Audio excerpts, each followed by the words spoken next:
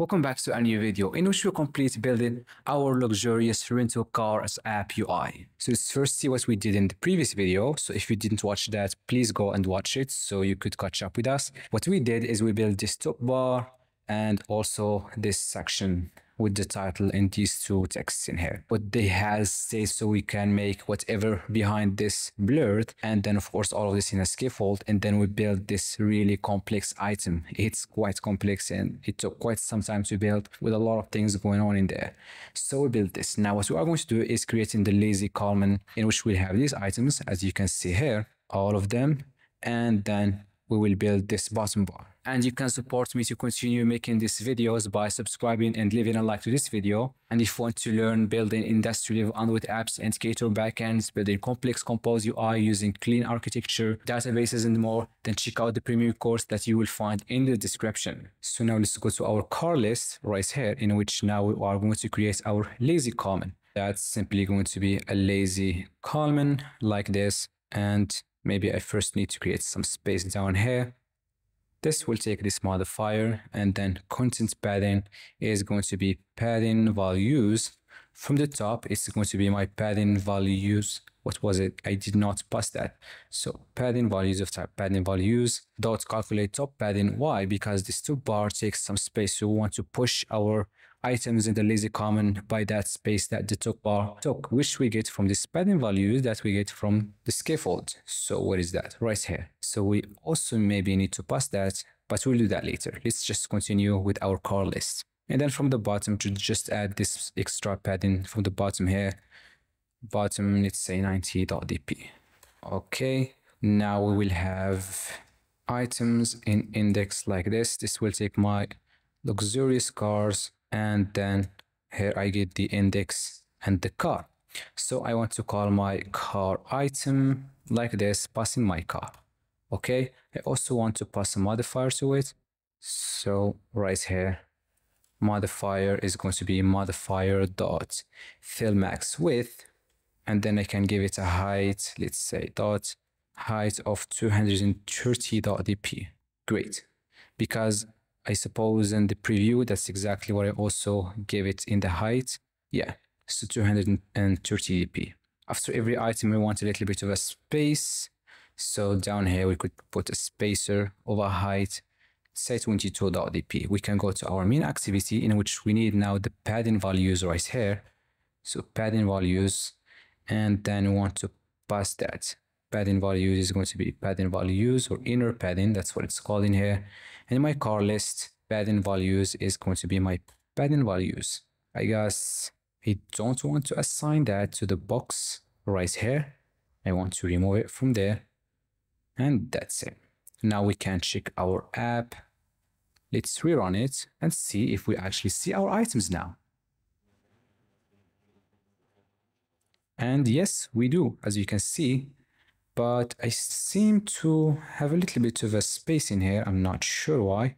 Maybe let's go to the car list where we push the item from the top by this space. Let's add more, like 20.dp or 22. Oops, like this, 22. And then when we scroll down, as you can see, what's behind this is blurry, which is exactly what we wanted. And it works just great. There is this extra line here. I don't know what that is, to be honest with you. I'm going to try removing that. Is it the background right here? Nope, it's not. It's quite weird because honestly, I don't know where this extra color there, whatever that is, because when I remove the pager, it's gone. But if I go to the pager and then let's say it's in these lines, I try to remove the lines, it's not gone. The spacer, okay, it's actually this spacer. I'm not sure. Let's just try giving it a transparent background. That's going to solve the problem because I didn't have that before.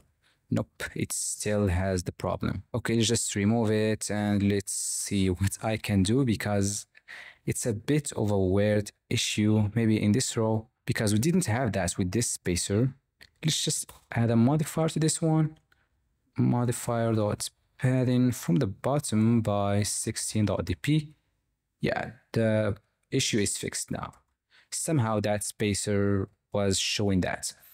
Okay, Anyway, we have now our items. The last thing we want to do is add in the bottom bar. So inside the box right here, we're going to create it. So let's say bottom bar, okay? We'll take quite a big modifier like this. The first thing is we want to fill the max width clearly, and then we want to give it some padding horizontally, which is 26.dp. That's what I found the best, so we could see actually what we are going to build, which is this one, which is also transparent, and it makes whatever that is behind it blurred. And then we want to align it to the bottom of our box. So alignment dot actually not center, but bottom start. So bottom start. And then we want to give it some padding from the bottom only, so we could push it up a little bit by 26.dp. And then want to give it the has child again, just like this first one, and that is going to be state, is going to be my has state. And then the shape, since we have a rounded bottom bar, so we also want to give it a rounded corner shape by 26.dp. Now let's create this in a different file like this. I have a, okay, I was like I have an error because I don't have this bottom bar. So composable bottom bar like this. Now the error is gone, and let's see what we need. Since we have items, clearly we need a data class for that and a list. And let me just paste those because there is no point of writing them. A bottom bar item with a title, icon, is it selected or not, which one of these is selected, and then the items, home, analytics, maybe we have analytics twice, and settings, maybe I could make this account, I don't know, because we have analytics twice, so account, and here account. Which one could I go for? Maybe this one. And let's get started with it. We already get this bottom bar or bottom up bar from Compose, but we don't really want to use those. We'll create our own version of this. So that is a row that takes our modifier.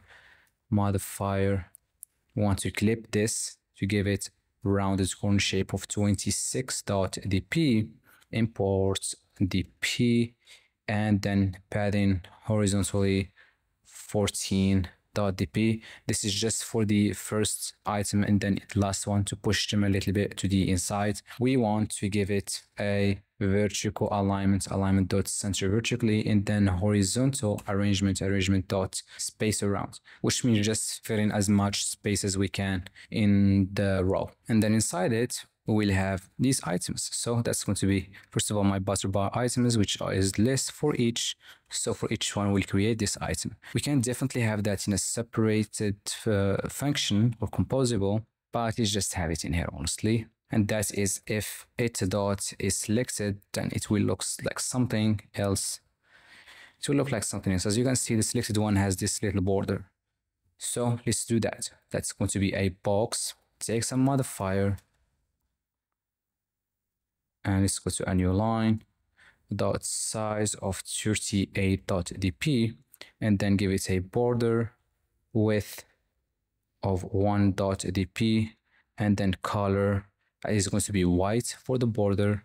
So color dot white, and then the shape of it is going to be a rounded corner shape of 14 dot, not 13, but 14.dp. That's it. We want to clip it right now. So now we are only clipping the border, now the actual box. So again, rounded corner shape 14.dp, not 12, but 14. And then we want to give it a background, which is the blur color. Okay, that we already know about from the color file. We want to center the content inside it. So content alignment dot center like this. And then inside it, we'll have our icon, and it's exactly like this. Import that icon is my icon. Description or content description is the title. The color is white. I just want to give it a size. That's what's missing. Modifier dot size of 28.dp. That's it. When it's not selected, then it's only the icon like this. And I think that's it actually. Did we call that? We did. Let's go to our app that we are working on, which is this one. Now we have the top bar, we have the items. Let's run it and see if we can actually see now our bottom bar or not. we do see it, and it does make everything transparent. But for the padding, maybe this one is supposed to be vertical. I'm not sure, honestly. Yeah. And yes, this is how it looks like. Now I make home selected. If I go here and I make this one false, as it's not selected, and I make account selected true, and then I rerun the app. Now account is supposed to be selected. Yep, as you can see, it is.